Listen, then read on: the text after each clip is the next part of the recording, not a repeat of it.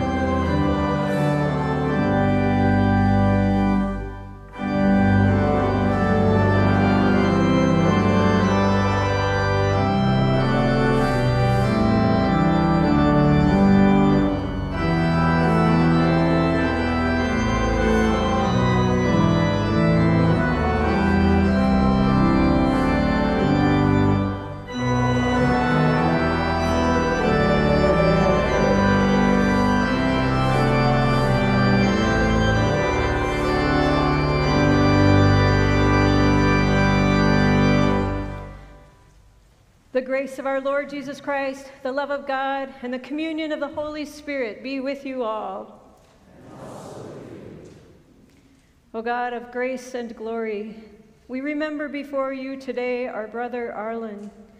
We thank you for giving him to us to know and to love as a companion in our pilgrimage on earth.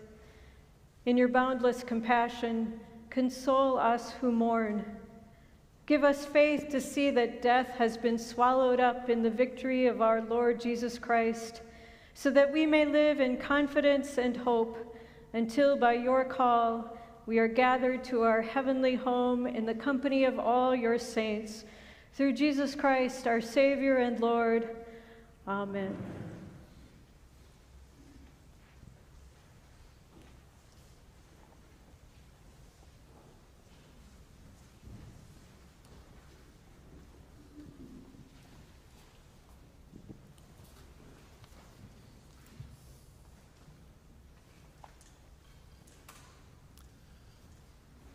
I am beyond honored to have been asked by the Erdahl family to offer a remembrance of their dad and granddad. When I served in Congress, I aspired to be viewed as a legislator in the mold of my predecessor, Arlen Erdahl, and for that matter, his predecessor, Al Quee, who we also recently lost. Both of these gentlemen served southern Minnesota with diligence and distinction. I grew up in a Democratic household and considered myself then a moderate Democrat, though now I am earnestly independent. However, in my youth, I always respected and appreciated the thoughtful and nonpartisan style of leadership provided by both Arlen and Al. They were the kind of public servants that we yearned for in today's fiercely polarized world of politics. One of my most treasured photos is of the three of us together at a public policy function several years back, and I see that the family has put that photo on the photo table outside this room. I first came to know Arlen when he represented my hometown of Keister in the state legislature. Keister is just 20 miles down the road from Frost. I also crossed paths with him after his election as Minnesota Secretary of State. I worked at the state capitol at that time as a college intern and stopped by his office on several occasions when family or friends were visiting St. Paul. He was always gracious with his time on those occasions. A few years later, when I was a member of the Minnesota State Senate, I had the opportunity to affirm Arlen as a member of the Public Utilities Commission. I expressed at the Commerce Committee meeting my strong admiration for Arlen's commitment to public service and proudly supported his nomination. After Al Quee's election as governor in 1978, Arlen went on to serve Southern Minnesota in Congress and did so with independent judgment and common sense, and not just a little bit of political courage when from time to time he wouldn't necessarily vote the party line. After the 1980 census, Arlen was placed in competition for renomination with another Republican, Tom Hagedorn, and was not endorsed for re-election by his party. Frankly, I entered that race in 1982 as a candidate in the hope that I would not face Arlen in the general election.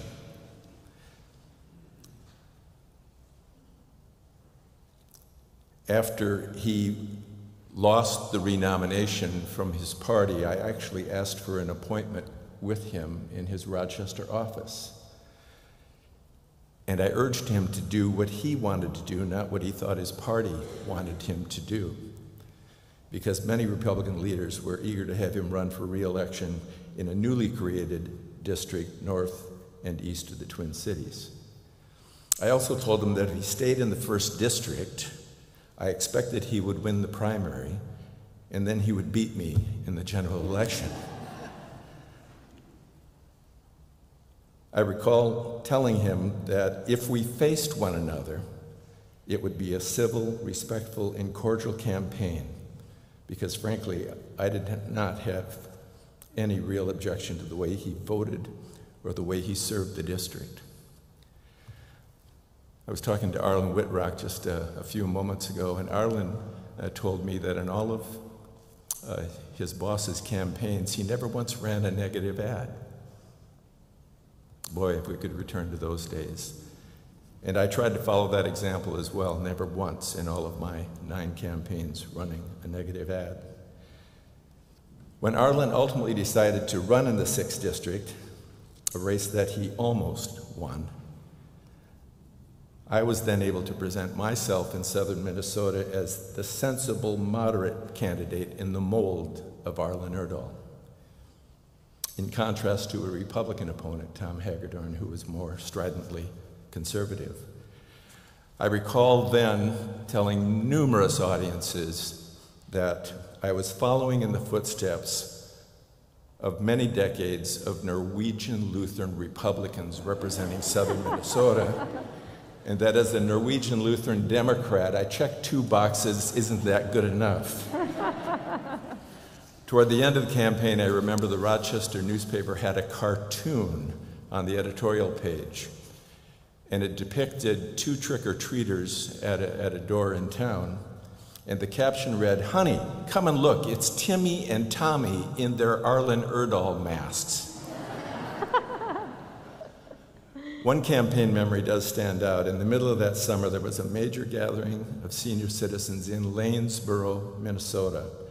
Naturally, a huge opportunity to meet and greet an awful lot of people in a short period of time. I attended, I mixed, I mingled, I gave my remarks, and then I saw Arlen drive up in a car festooned with his campaign signs.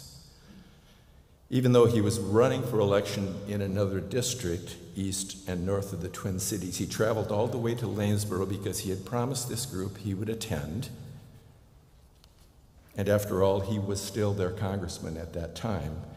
But I was impressed, though not surprised, that he would take time away from his campaign in the 6th district to spend valuable time with constituents who would not be able to vote for him that November. His trip that day demonstrated to me once again that Arlen Erdahl was a fine public servant and a good-hearted man.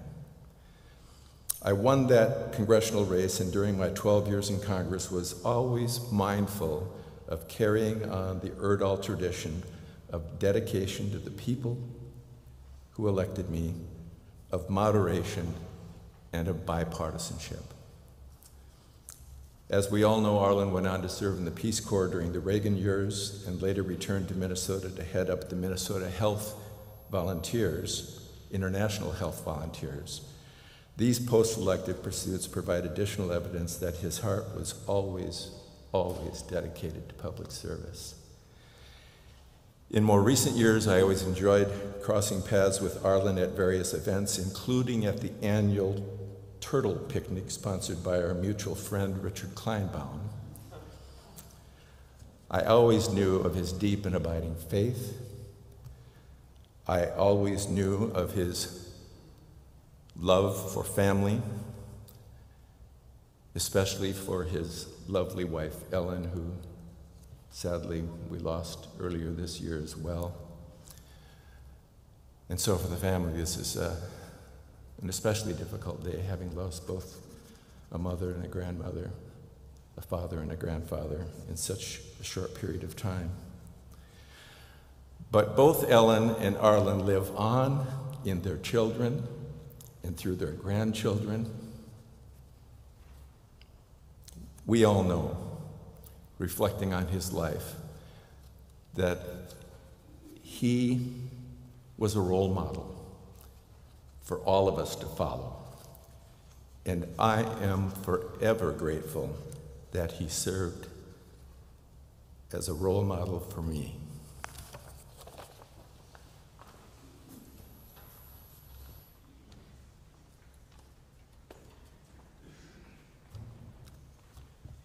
Thank you, Tim Penny, for your kind and thoughtful and especially for your humorous words. Thanks to all of you who came here. Thanks to all of you who are watching via YouTube. Tusen takk til våre nære og kjære slektninger og venner i Norge. And to the Hamadas in Japan, arigatou gozaimashita.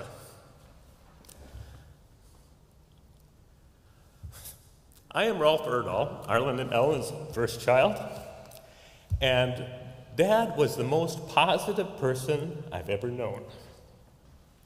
And I think one secret to his positive attitude was his ever-present sense of humor. In preparing the various visitation displays, we kids found it very hard to find a picture of Dad where he wasn't smiling or laughing, with blue eyes twinkling. Dad knew life could be hard, and he had his share of disappointments. He somehow always transformed these setbacks into empathy for other people rather than to self-pity. He even responded to his Alzheimer's diagnosis with, "Just because I have dementia doesn't mean I have to be down in the dumps about it." He was always a master at keeping things light. Through our college days, he would frequently mail each of us kids short, breezy notes, just a half sheet of paper, and at the end of them, he would always sign off with the initials LFUA, love from us all. Dad took civic and family duties very seriously, but never himself. Like his favorite comedian, Red Skelton, Dad poked fun at himself, laughed at his own jokes, and often repeated punchlines. Red always ended his television programs with his signature tagline, "Good night and God bless." Dad also consistently used humor as a kind of life and laugh affirming benediction. He liked shaggy dog stories where punchlines took you somewhere unexpected. This is maybe why he loved Jesus' shaggy dog stories, better known as parables. Dad and his twin brother Lowell especially took heart to the message, "Love your neighbor as yourself," from the Good Samaritan parable, and saw everyone they met as their neighbor, responsibility, and potential friend. This resulted in a compassionate kind of humor that never came at the expense of someone else with put-down humor. They were adamant about that. Dad also emulated his political hero Abraham Lincoln, who was famed for using humor to diffuse situations, disarm oppositions, and make a point, often at the same time as making a friend. Lincoln once famously responded to a cruel joke about a short person by saying, "His feet are long enough to reach the ground. That's tall enough for anybody." Dad didn't do jokes at the expense of other ethnicities. He often told stories using a long forgotten or extinct tribe as the subject of his jokes. So, for example, there were these two Hittites, Uli and Lina. So as Uli was drawing toward the end of his life and mostly confined to bed, he caught an amazing aroma wafting in from the kitchen. It was Lena's rhubarb pie, fresh from the oven. He so wanted one more piece of that delicacy, he summoned all his strength, gathered himself up, and made his way to the kitchen. He was about to cut up himself a piece of the pie when Lena came in and said, "Uli, put that down. We're saving that for the funeral." A few days later, Uli was clearly in his last hours, so family gathered. Uli opened his eyes and said, "Lena, are you here?" She took his hand and replied, "Yeah, Uli, I'm right here beside you. Are our children here?" "Yeah, Uli, all our kids and all the grandkids too." "Well, Lena, if everybody's in here, why are the lights still on in the kitchen?" After Uli passed away, Lena went to the newspaper to place the obituary. When the editor asked how she would like it to read, she said, "Oh, keep it simple. Just say, Uli died. The editor says, but Lena, you and Uli had such a good long life together. Surely you can come with more things to say. The newspaper gives you 5 words for free. Lena thought a bit and she said, okay, Uli died. Both for sale.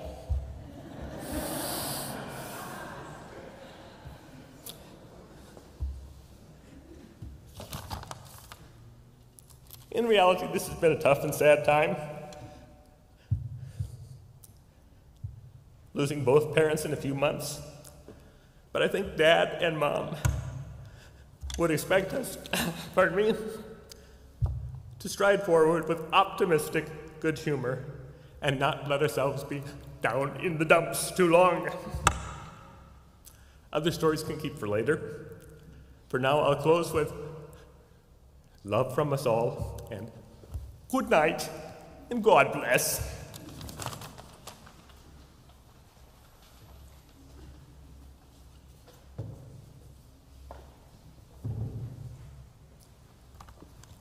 Hi, I'm Eric, kid number 2. Thank you so much for being here to remember Dad, Arlen. Welcome to those who've traveled far to come here, such as Mr. and Mrs. Khan from Washington, D.C., and family friends. They're also immigrants from Pakistan, and glad to have the Whitrocks here from Colorado, and many others have probably traveled long distances as well. I kind of got used to Dad being around, so I'm going to miss him. I know if Dad were here, though, he'd look around the crowd and he'd say, there are more Erdahls here than decent people. Dad and his twin brothers Lowell's character and values are rooted in his upbringing in a farm around southern Minnesota, down by Blue Earth, located between Frost and Brush Creek, but closer to Dell. Of course, these values continued to develop through their life of experiences. His mother immigrated from Norway in 1913 at the age of 21. His father was born here in 1882, but to parents from the same lake that Inga came from in Opstreen area of Norrfjord. Dad had a love of nature, treated people of all walks of life with dignity and respect. And he had a curiosity and enthusiasm about many things. Some life influencers were well-read aunts, uncles, and cousins for discussions about philosophy, various issues of the day. And there were neighbors and work hands to add depth to their relationships and some humorous stories. And like I mentioned, he had his parents to learn from, and one lesson was after somewhat eccentric mechanic Jesse Jonke was committed to a state hospital in St. Peter for some sort of incident. Grandpa Christ went there and got him out. He told the doctor, he's no crazier than you or me. Throughout Dad's career, he'd take time to talk to and get to know building security guards, custodians, and other laborers. He never talked disparagingly about working people. He had a great disdain for anyone who would ridicule someone with physical or mental challenges. He often said he had a good education at both Harvard and St. Olaf, but he said the most important teacher was in the first grade of the one-room schoolhouse, because she taught him how to read. That was his Aunt Dorothy. Dad married Mom in 1958, and we kids got to know him as an encouraging and enthusiastic father. Guess he got that from his parents, but surely by witnessing what can get done by regular people working together. Their mother Inga told his brother Lowell, "You can do it," in regards to overcoming his stuttering. He later became an accomplished debater and preacher. Not necessarily, when we kids had thoughts of doing something new, Dad would often say, "Give it a try. You can do it." Not necessarily endorsements of any special abilities we had, but rather reflecting his faith in what average people can do when participating, along with some tenacity and effort. Mom and Dad regularly encouraged us to do your best. Some years ago, when visiting the Lake City home of Mom's cousin Shar Rowe, her husband Jerry Narveson highlighted Dad's enthusiasm. He noted the Greek and Latin roots of the word as God within, or some such thing. Rolf could expand or correct me. But Dad did exude a certain encouraging enthusiasm in a contagious manner, perhaps opening a little window onto his soul. As Dad grew up on the farm, they learned to appreciate simple things in life. They do hard work, but take pauses to observe the natural world, the vast expanse of the Milky Way, plants, animal behavior, approaching storms. And when bow and arrow hunting with Dad, he'd always advise, walking through the woods, to stop, look, and listen. And of course, I was also instructed to step in some fresh deer droppings to mask my scent. And throughout Dad's life, he often studied the clouds, imagining various beasts of land or sea. That's a practice we kids, I think, all continue with. Observing and imagining was part of learning.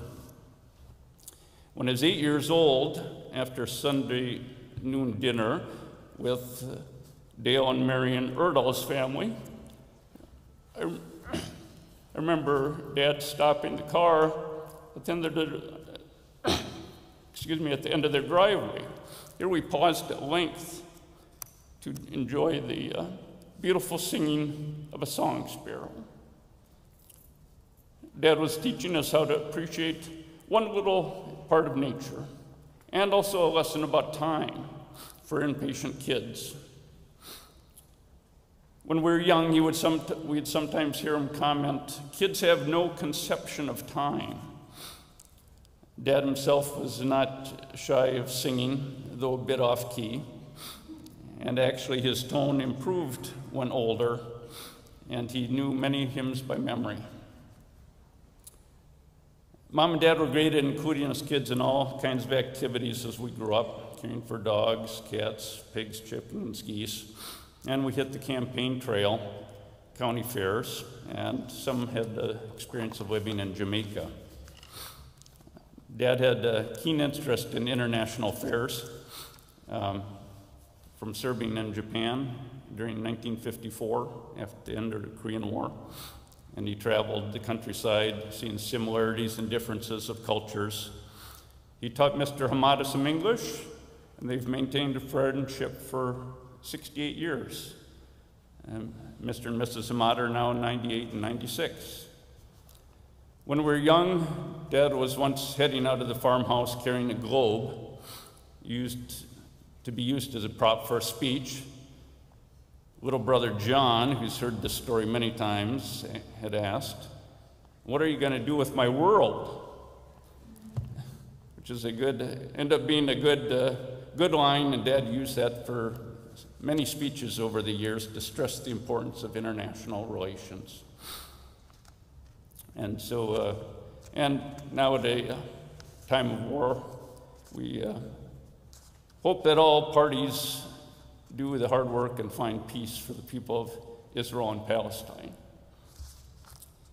While working in Congress, Peace Corps, Department of Energy, and also WellShare, formerly the Minnesota International Health Volunteers, nonprofit here, and as a retired member of Congress, Dad traveled to a number of countries, and along the way, Mom and Dad have helped some immigrants financially and others finding jobs, enriching our parents' lives with lifelong friendships. In politics, Dad tried to find common ground, to disagree without being disagreeable, and be willing to compromise. At that time, you could have friendships across the aisle. Campaigns were sometimes tough on family, with accusations from opponents of both parties. I should, however, acknowledge that in later years, both Joan Groh and Jerry Sikorsky have said nice and gracious things about Dad. Back about 2005, I had some sadness thinking about Dad's mortality. Realized we had probably gone on our last bow and arrow hunting trip for deer.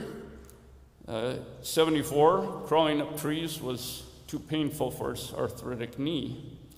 There's the last times you think of, last time cross-country skiing and going to Norway, age 83. Last time walking, age 80 or 91, but briefly this last February as well.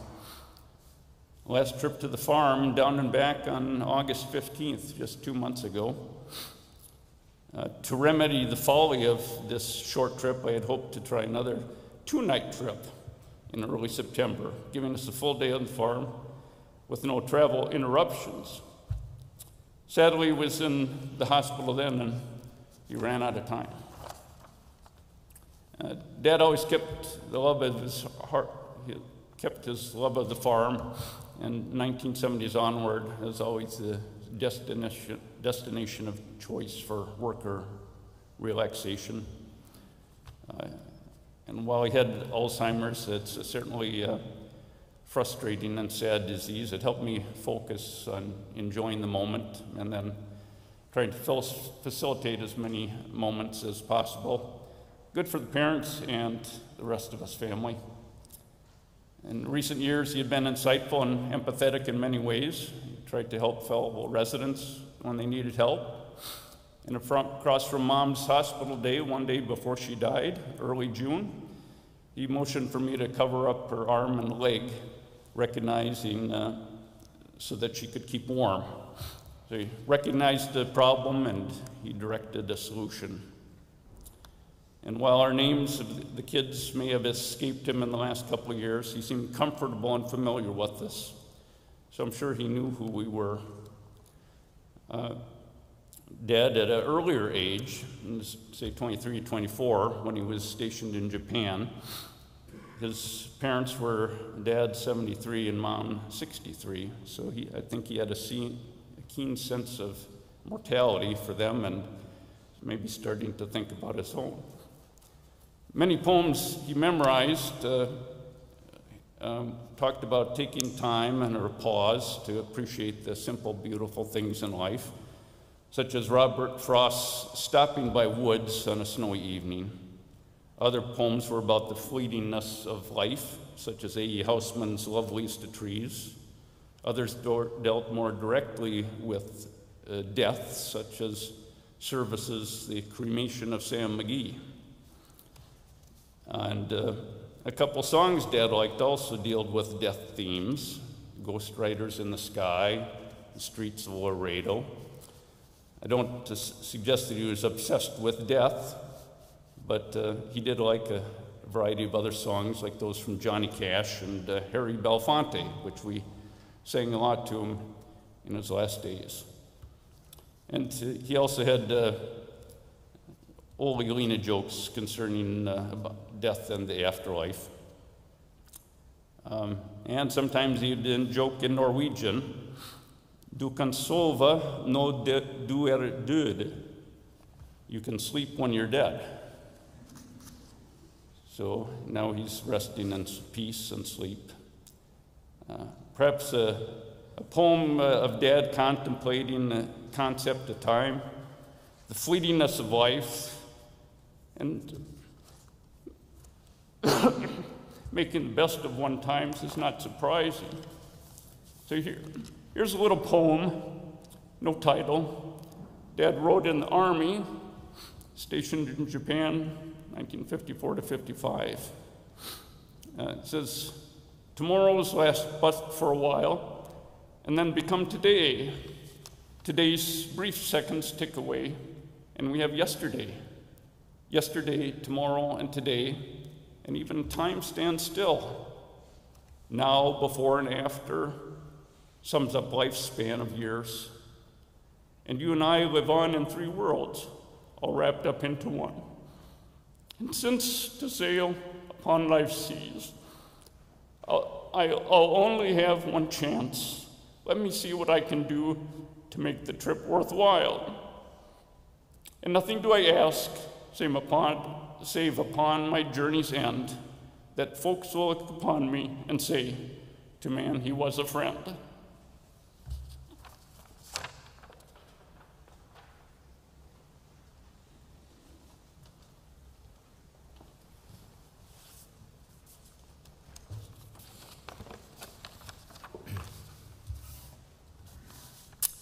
I'm Lars, the fourth of the 6 Erdahl kids.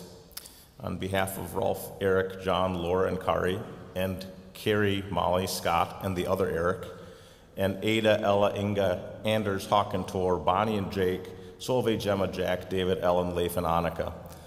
Thank you for being here today, to support us and to mourn with us as we remember and celebrate Arlen Erdahl. We all have life stories. Our dad had a really, really good life story. He told us that he was the top 4 of his class all the way up through 8th grade. Then he'd smirk, because back in the one-room schoolhouse in Emerald Township in Faribault County, there were only 4 in his grade, and 3 of them were Erdahls. Dad, his twin brother Lowell, and their cousin Dale, who was like another brother. Sometime during those one-room schoolhouse years, Dad learned that words have power and beauty, and also humor. He developed a lifelong appreciation for poetry. Both he and his brother Lowell could recite many poems from memory throughout their lives. Like Eric mentioned, favorites like Robert Frost, and also long epic poems like The Cremation of Sam McGee by Robert Service. We loved hearing that as kids. Dad saw beauty in words and also in people, places, culture, and simple, ordinary, everyday things. He wondered and marveled at clouds, stars, storms, lightning, thunder, sunshine, rain, snow, farm fields, livestock, changing seasons, birds, wildlife, migrations, music, and much more. He and our mom were a good team, a great team. They raised 6 pretty good kids and have always loved, guided, encouraged, and supported all of us. Their 14 grandkids gave them so much joy. Please know and always remember that your grandpa loved you very much, and so did your grandma. In public service roles, Dad described himself as a fiscal conservative with a social conscience, and he brought his farmer work ethic to public service. He spoke up and stood up for those who could not speak up or stand up for themselves. When elected, he understood that it was his responsibility to work for those who voted for him, for those who voted against him, and for those who didn't vote at all. He was a servant leader. Dad not only ran for office, he was also a runner in college and in the Army. Exploring the archives of the Manitoba Messenger student newspaper, I found a lot of articles about Dad's track and cross-country performances. Several articles, many more than one, noted that he came in first place in the half mile, the mile, and the 2-mile races, all in the same track meet. Both in running and in life, Dad paced himself well, and he was in good shape for the long distance. He ran a good race. During his final weeks, Dad was once again between exciting opportunities, between this life and the promise of life everlasting. We weren't always too sure what he heard or understood, but we told stories, talked about relatives here and in Norway, gave updates on the grandkids, and reminisced about family and friends from the farm and around the world. We played favorite hymns and music from Harry Belafonte, Johnny Cash, and others. We prayed, sang, laughed, cried, and we held his hands. We were there with him and there for him, and for each other, doing the best that we could. Every time I left, I told him that we were so blessed and grateful to have him for our dad, and that we'd take good care of each other. I asked him to give Mom a big hug and tell her how much we love and miss her. I told him that he ran a good race, that he was rounding the bend and in the final kick. The finish line was just up ahead. I'd kiss him on the forehead and I'd rub it in so it would last for an extra long time. And I'd tell him that I loved him so much forever and ever and always. And Tack for alt. But Dad's whole life story changed for me on September 18th. That's when his first grandchild, Bonnie, shared the news that she and her husband Jake are expecting a baby, a great-granddaughter, and the first of the next generation. This exciting news shifted my whole perspective. You see, both on the track and in his life story, Dad was a great distance runner. He was fit and in good shape physically, mentally, and spiritually. He paced himself well and ran a good race, but he was not closing in on the finish line because it was never an individual race. It was a relay. He was passing the baton to us, to all of us. So now it's time for us to make sure that we are fit and in good shape, to pick up the pace, and to run the next leg of the relay. Like our dad, let's give it all we've got. The woods are lovely, dark and deep, but I have promises to keep, and miles to go before I sleep, and miles to go before I sleep. Sleep in peace, mange tusen takk for alt.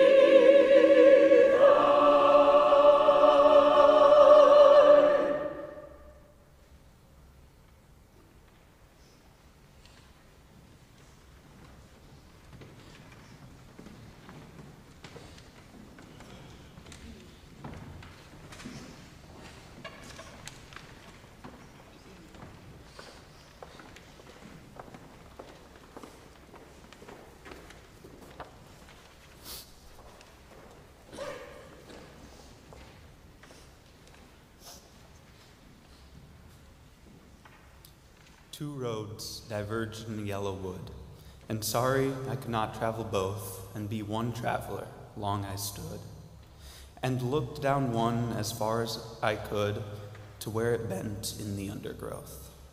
Then took the other as just as fair, and having perhaps the better claim, because it was grassy and wanted wear, though as for that, the passing there had worn them really about the same.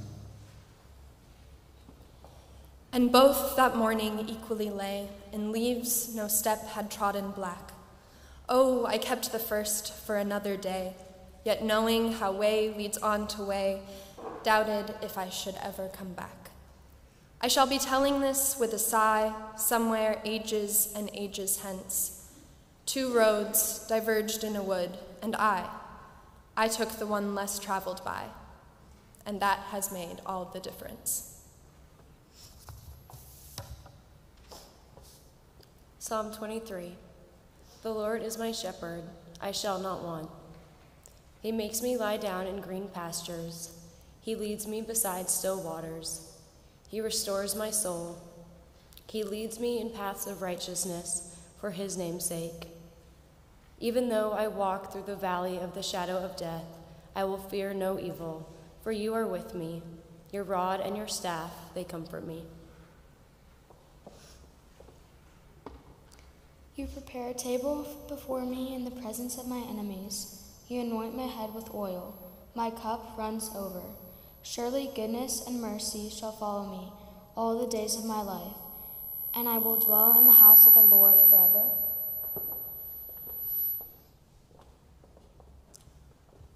Micah 6:8. He has told you, O man, what is good, and what does the Lord require of you, but to do justice, and to love kindness, and to walk humbly with your God.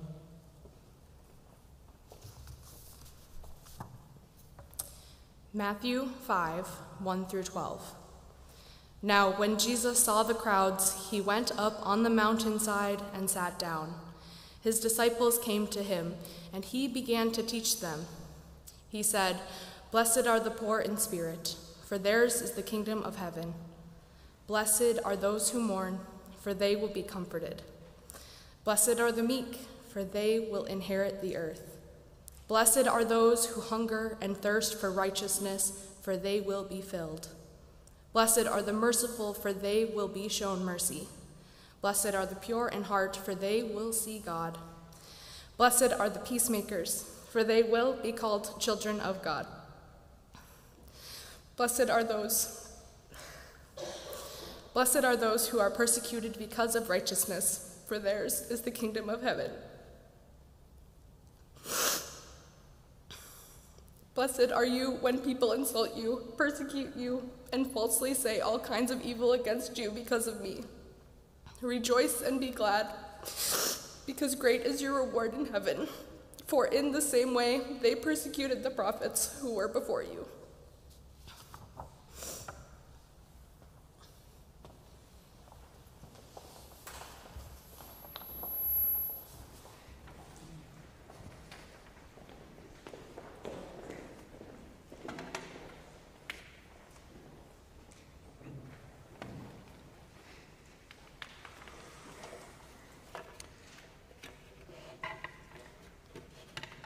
I'm Rolf Jacobson, a cousin of the Erdahls through their mom, Ellen, and I've been blessed to be influenced so much through all of the Erdahls. Lowell was my pastor and the bishop when I was ordained, and of course Arlen and Ellen and their kids meant so much to us.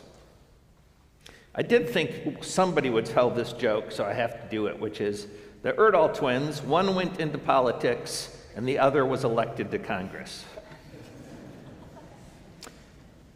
Now therefore, since we are surrounded by so great a cloud of witnesses, let us run with perseverance the race that is set before us, looking to Jesus, the pioneer and perfecter of our faith. We have this treasure in earthen vessels so that it may be clear that this extraordinary power belongs to God and does not come from us. Rolf and Carrie, Eric, John, Lars, and Molly, Laura and Scott, Kari and Eric, Fred, grandchildren, cousins, neighbors, friends, grace to you and peace from God, the Father and the Lord Jesus. Amen. Arlen Erdahl was a treasure. He was a treasure in an earthen vessel for those with eyes to see. His parents, Christian and Ingeborg, certainly saw Arlen and twin brother Lowell as treasures in earthen vessels, and they had them baptized into Christ's death and resurrection on April 19th, 1931. And as Paul writes, if we have been united with him in a death like his, we shall certainly be united with him in a resurrection like his. They were baptized because the world into which they were born is broken. The Christian name for this brokenness is sin. Before sin is something we do or don't do, it is the condition into which all of us are born. It's a condition which leads to so many things, like children having polio or cancer, and humans sinning against each other and against the creation, and therefore against God. Human sins can be small, irritating things. Human sin can be massive, genocidal things. Maybe you've noticed God's children sinning against each other in the Holy Land in Ukraine. God's children sinning against each other in South Sudan, Liberia, and Guatemala, in Minneapolis and St. Paul. The flood story in Genesis teaches us that God is so grieved by human sin that God briefly considered washing his hands of the whole thing and drowning us.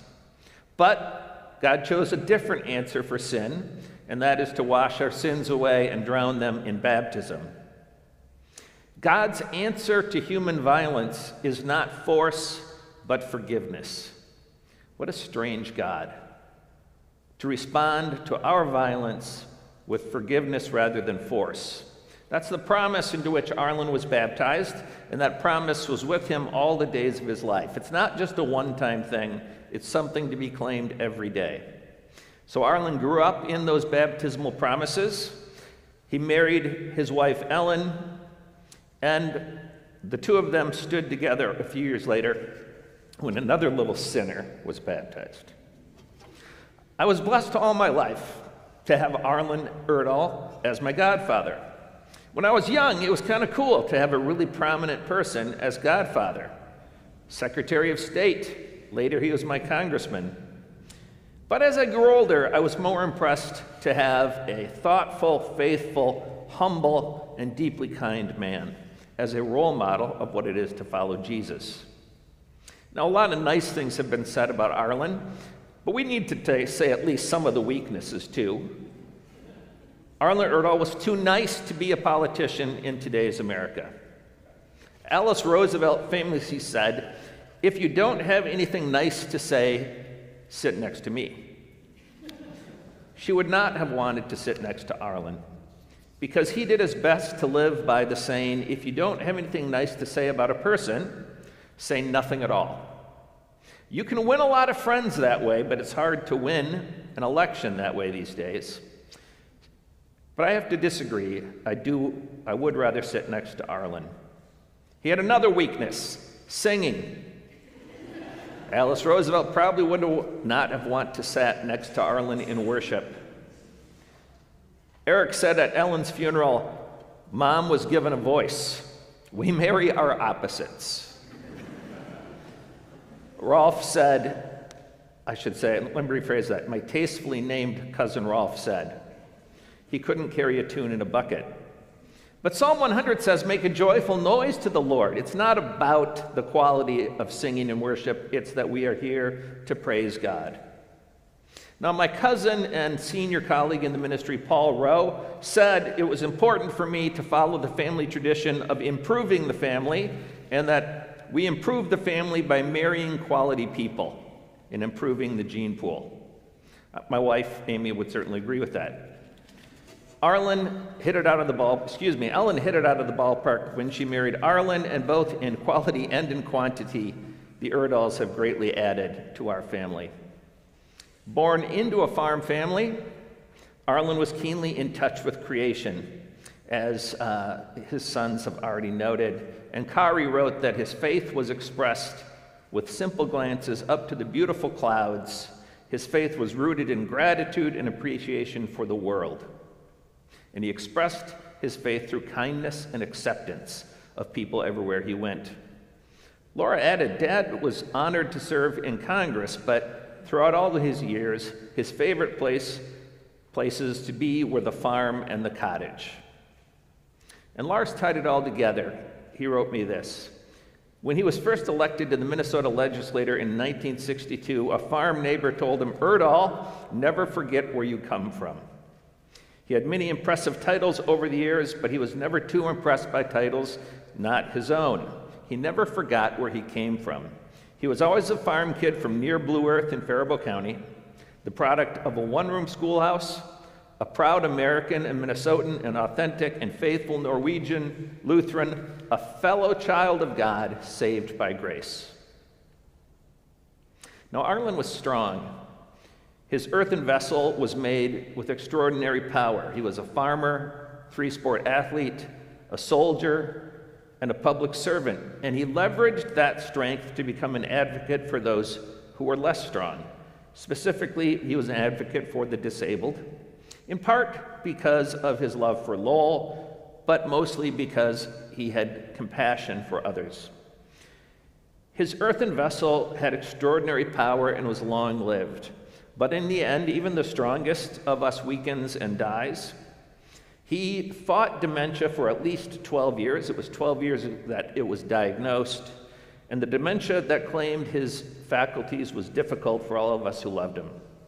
Arlen was so strong that even when his cerebral functions diminished, his body would not quit. He passed his strength down to his children, however, and it was inspiring to see the 6 of you use the strength you inherited from your father and mother to care for him in his dementia, especially Eric. The Lutheran Christian faith baptizes infants because we believe that baptism is not the act of the person, but of God.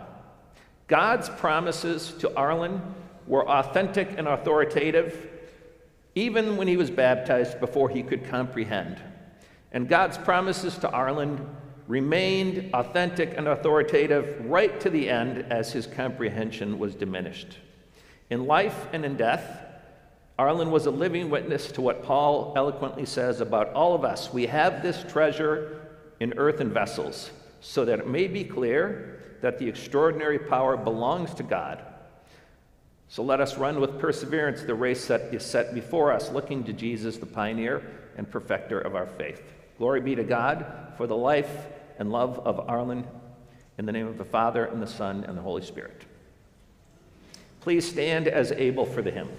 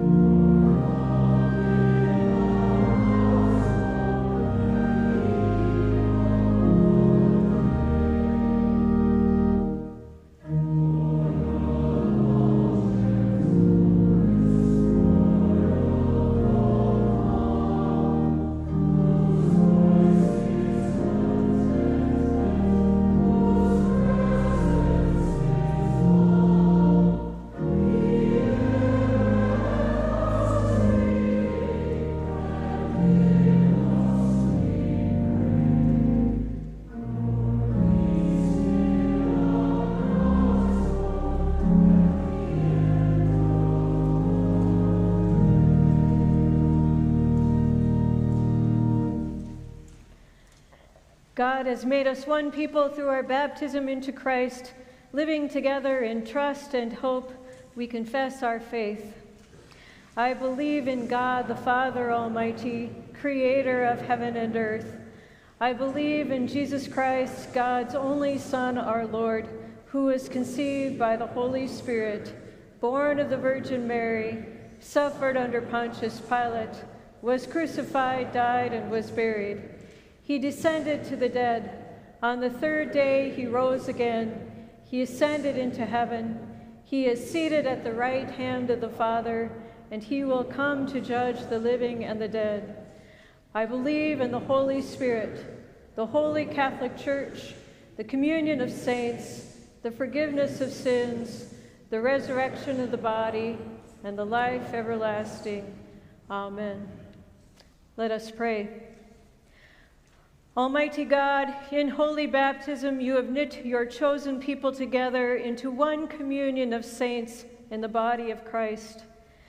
Give to your whole church in heaven and on earth your light and your peace. God of mercy, hear our prayer. Give courage and faith to all who mourn, and a sure and certain hope in your loving care, that casting all their sorrow on you, they may have strength for the days ahead. God of mercy, hear our prayer. Grant to us who are still in our pilgrimage and who walk as yet by faith, that where this world groans in grief and pain, your Holy Spirit may lead us to bear witness to your light and life. God of mercy, hear our prayer.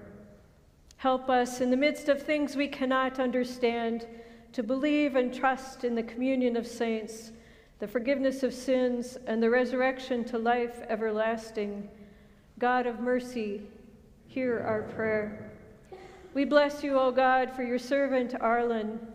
His life revealed your image and brought light to the lives of many. We have seen in his friendship your compassion, in his weakness your strength, in his humility your glory, in his integrity your goodness, in his faithfulness glimpses of your eternal love. Strengthen our faith so that we too may trust that nothing can separate us from your love in Christ Jesus, that your life is now Arlen's and will one day be ours, through Jesus Christ our Lord. Amen. Lord, remember us in your kingdom and teach us to pray. Our Father, who art in heaven, hallowed be thy name. Thy kingdom come, thy will be done on earth as it is in heaven. Give us this day our daily bread, and forgive us our trespasses, as we forgive those who trespass against us. And lead us not into temptation, but deliver us from evil. For thine is the kingdom, and the power, and the glory, forever and ever. Amen. Please be seated.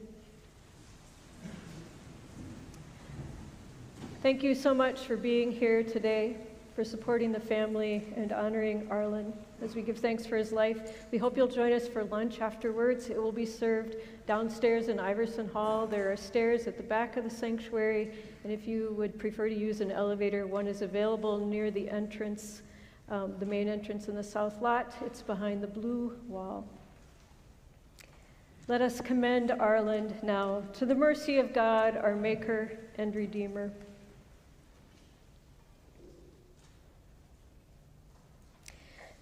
Into your hands, O merciful Savior, we commend your servant Arlen. Acknowledge, we humbly beseech you, a sheep of your own fold, a lamb of your own flock, a sinner of your own redeeming. Receive him into the arms of your mercy, into the blessed rest of everlasting peace, and into the glorious company of all the saints in light. Amen.